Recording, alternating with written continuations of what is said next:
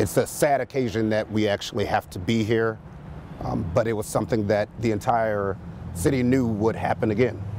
The Nichiha plant has notoriously gotten away with multiple instances of tragedies happening at that facility. And how many people have to die before something's done? Willie, an Army veteran, a great father, he's gone for absolutely no reason. And the biggest problem right now is, of course, technology has to advance with robotic this and robotic that, but we need to make sure that human beings don't die in the process. Why did this happen? And as you'll hear from the family, the biggest disrespectful thing is the Nichiha company has not contacted the family. Right now I'm grieving because my brother went to work.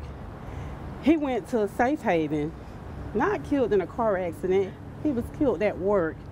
The family is really going through something because he went going to make an earned living and he never came home. We're just saddened. It's a loss. My dad was taken away from us for no reason.